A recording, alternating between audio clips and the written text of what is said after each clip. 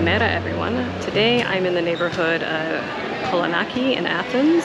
This is going to be a neighborhood tour like I have done for so many of the other neighborhoods here in Athens, and I will link those in the description box so that after this you can go watch those. I know Kolonaki really well because this is where I lived when I first moved to Athens. It's sort of an upscale neighborhood, so things are a little bit more expensive here, but there's some really unique things to do in this neighborhood. Now, this isn't unique to Kolonaki, but I like this laiki, which is the street market. It happens in Kolonaki every Friday, and it happens on Xenokratos Street, which is actually my old street, which was a pleasant surprise when I first moved here. So if you haven't seen a video of mine with a laiki in it, it's basically like a farmer's market. So fresh fruits and vegetables, and some of them have clothing and like household things. This one is very small compared to a lot of the ones around Athens, but it's nice if you want to just come and have like a brief experiences to see what it's like, because it's not very big.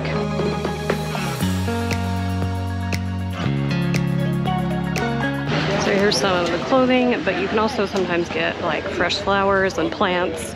And usually the prices down in the laiki are better than like at the supermarket, particularly for the fruits and vegetables. So it's a good spot to come to save some money.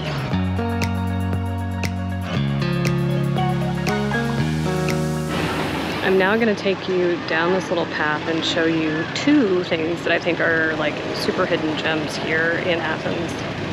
So one thing is the Cine Dexameni, which is an outdoor summer cinema, which is over. The other hidden gem, which you can't actually see because it looks like they're doing some work on it, it is the original reservoir for Athens that Emperor Hadrian built. So, but as you can hear behind me, this is like a square of activity. There's also a little restaurant here that's super popular with the locals.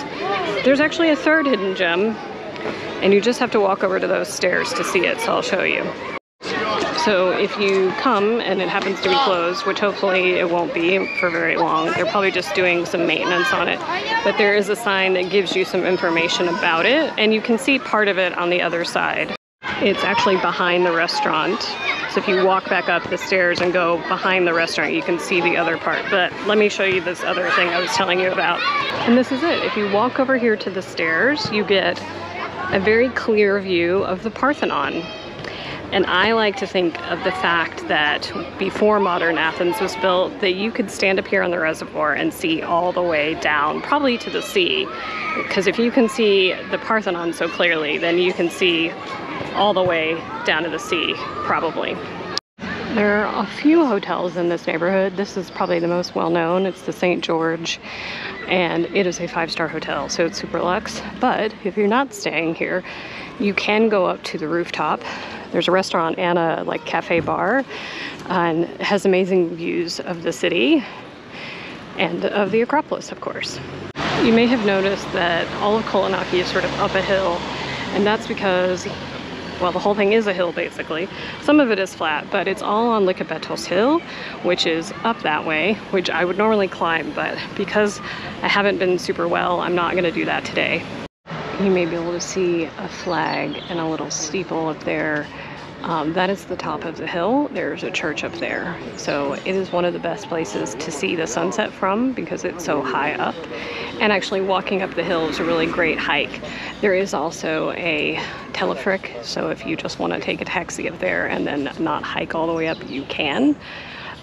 If I was feeling better, I would definitely do it because I haven't done it in a long time and it's nice weather out. This kind of gives you an idea of the hill. So this is going down towards the main road that takes you to Sigtagma. And then here's the stairs going up. And if you keep going up and up, you'll hit the road that goes around the base of the hill, and then eventually you'll find the stairs to the teleferic. And then if you just keep going, eventually you'll hit the hill and you'll just hike up. This is sort of the main shopping street here in Kolonaki, and it runs kind of the length of this area. There's a great bookstore right here, and yes, they do have books in English. You can find anything from sort of mid-range to upscale things here, and if you keep walking towards Sigtagma, you will run into Kolonaki Square, and that's where I'm going to take you now.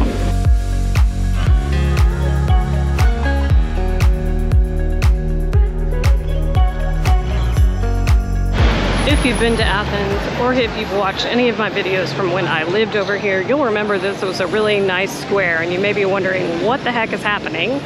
So they're building a new line for the metro, and this is going to be one of the stops right here in the middle of the square. So it doesn't look great right now, but in 10 years, it'll be back to normal, hopefully. They say 8, I say 10. As you can see, right behind me are all these restaurants, and this is the place to hang out in Kolonaki. Da Capo is like one of the famous spots to have coffee and be seen. And at night, if you walk down this street, this sort of turns into like a nightlife hangout, and all these young people come, and there are bars all up and down this street as well. So it's a hive of activity though, as you can see, and it's a Friday. It's not the weekend, and this is how busy it is.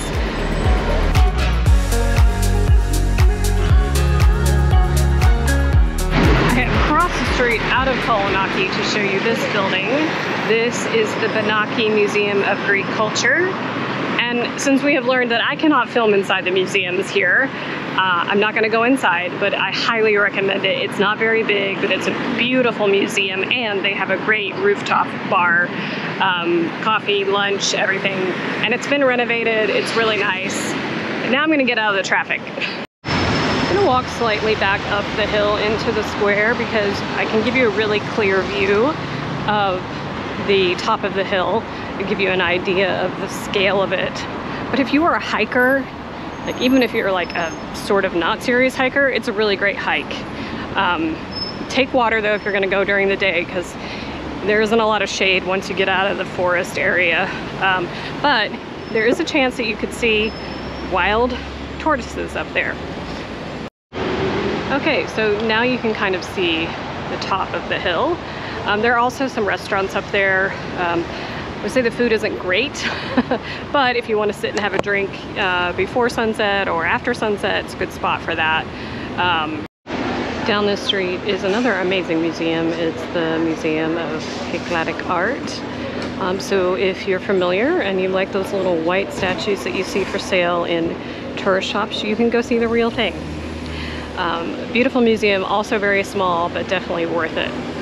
There are also some really great buildings here in Kolonaki. These are the old traditional houses that didn't get torn down over here. There's another one next to me on the left, but someone is standing outside, so I don't want to film them. I think these belong to 2 shipping companies now, so they're not homes anymore, but they're still amazing. I wish you could go inside and see them.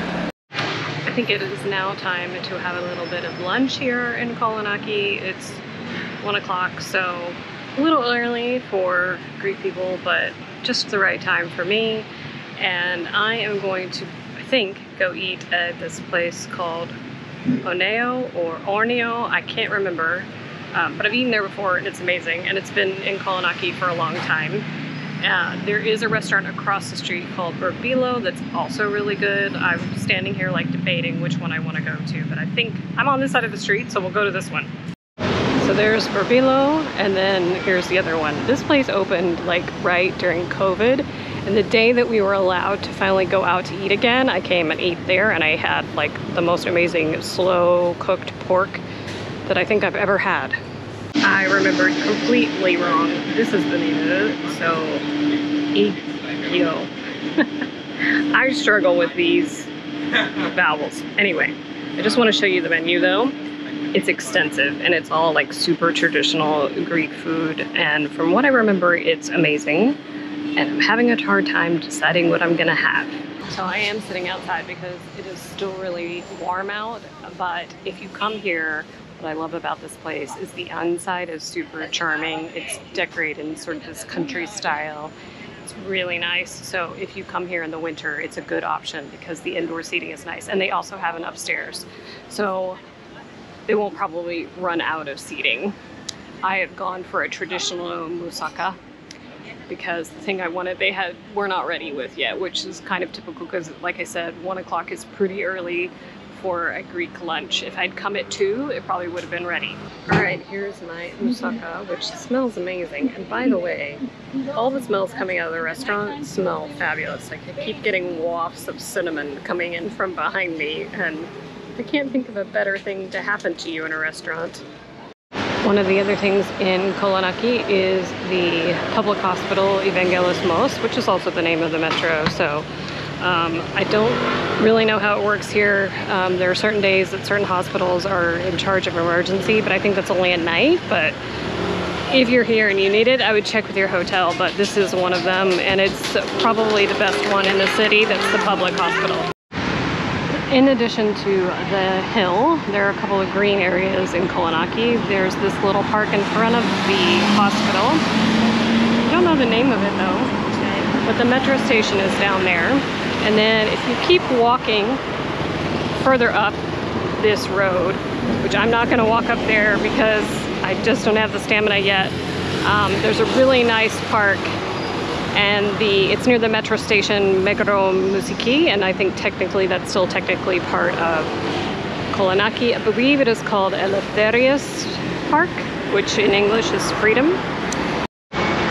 And one of my favorite things here in Athens is the Running Man statue. That's not its official name, but that's what most of us call it here. It's completely made of glass.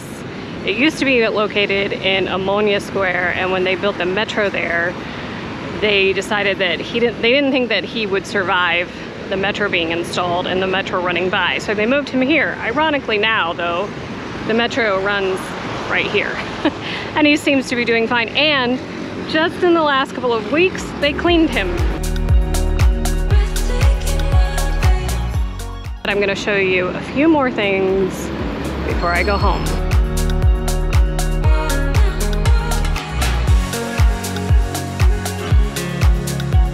So there are 2 more museums over here that I want to mention. One is the War Museum, which you see in front of me in this very modern building. And then right behind it is the Museum of Byzantine Art, which I have a video on, and I will link that down in the description box. And it's excellent, and it's much bigger than it looks like from the outside. And also there's a garden surrounding it that is worth walking through. The one thing that I want you to be aware of in all neighborhoods is that sometimes there's just random archaeological things fenced off or walled off for you to see. There's no sign, so I don't know exactly what it is, but it looks like a wall or an aqueduct. I see some piping, and these look like graves. There is an entire sign in English explaining what they found outside and what's here in the metro as well. So here's some of it. It's amazing. If you liked this neighborhood tour, I hope you'll consider subscribing. Thanks so much for watching, guys, and I'll see you in the next video.